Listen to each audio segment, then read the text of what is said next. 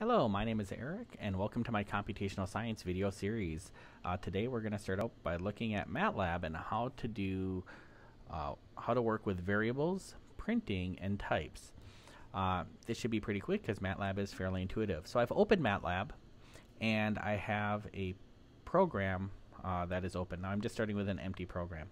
When I started Matlab, there was this small error. I hope it doesn't cause any problems.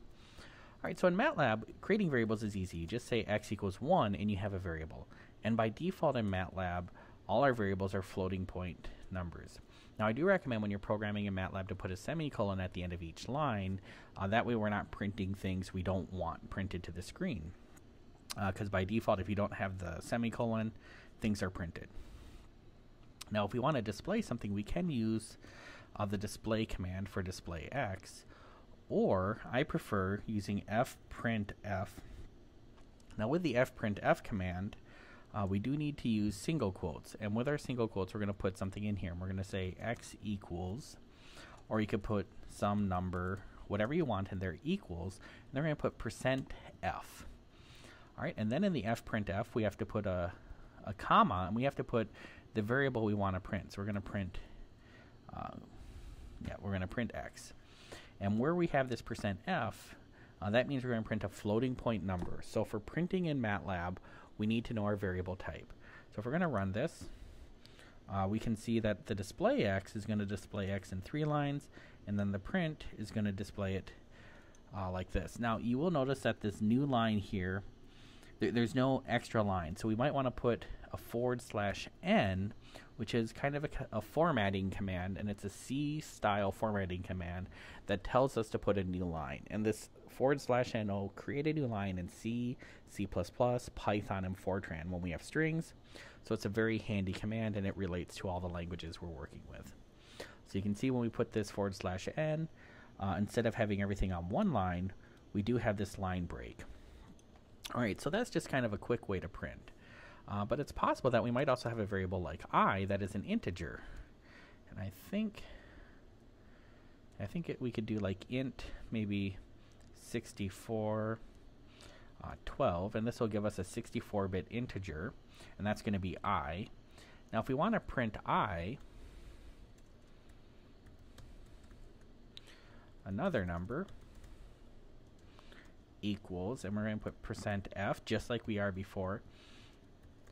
Now, if you're familiar with the C types, you're going to know there's an error here. And we're going to run it, and oh, it actually worked. This isn't what we wanted, though, because 12 is supposed to be an integer, not a floating point. So when we want to print an integer, we can change that f to an I, and we're going to be able to print our number as an integer. In C and C++, I think it would usually result in an error. What Matlab does is it's smart, and it's like, hey, it's a number, so we're at least going to print it as a floating point number and do a quick conversion for you. Alright, so this is just kind of how conversions and things work in Matlab. We might want to know the type of data that we're working with, because by default, we might get a bunch of stuff as floats, but we might want to know, hey, if we're getting a number from another function, what kind of data are they giving me? And we can do this. We can basically... the easy way is to use display, because we don't know what type of data we're printing, so it's kind of hard to use the fprintf. And if we want to say, or actually if we don't want to do this, I mean display is the same as not doing anything, but we can basically say class of I, or class of x. And what this is going to do is it's going to print to screen the class that I is. So when we do this, I is an integer 64-bit, and x is a double precision number.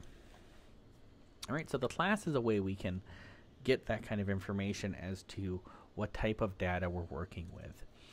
Matlab is very, very powerful, so we can do things. We can actually redefine a variable like x was defined to be 1, but we can redefine x to be 5 plus 3j. And what this is going to do is this is going to define x as a complex number, and we can say y is equal to 1 minus 2j. So x and y are now complex numbers, and we can basically display x plus y, and this will just sort of print x and y to the screen, and it's complex numbers. All right, now if you want to use the fprintf, This is not really set up for complex numbers. You'd have to kind of create your own hacks to do it, perhaps make your own printing functions, which is how I often do things, but we'll look at those techniques later. So fprintf is a convenient way to print strings. If we want to know the class of x, we can do that. So fprintf is how we display strings. So when we have a complex number, apparently the type of a complex number is simply a double. So in Matlab, they must sort of be assuming that all numbers are complex in a way. Matlab is really made for math, and I find when I'm doing Matlab programming, I typically don't concern myself with the types of variables too much, but we do have the class command to give us some insight into what type of variable we're working with. In reality, during this video series, when we go to Matlab, it'll usually be for importing more or less direct mathematical statements. If we are concerned about doing things that have a lot of type dependency or things like that, we're going to more likely work in C++, because Python and Matlab both kind of are a little bit easygoing about types.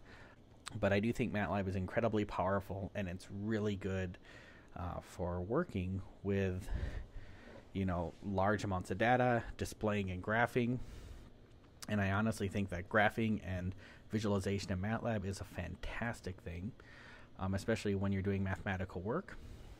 So I think I'm going to wrap up here. Thank you for your time, and keep on coding.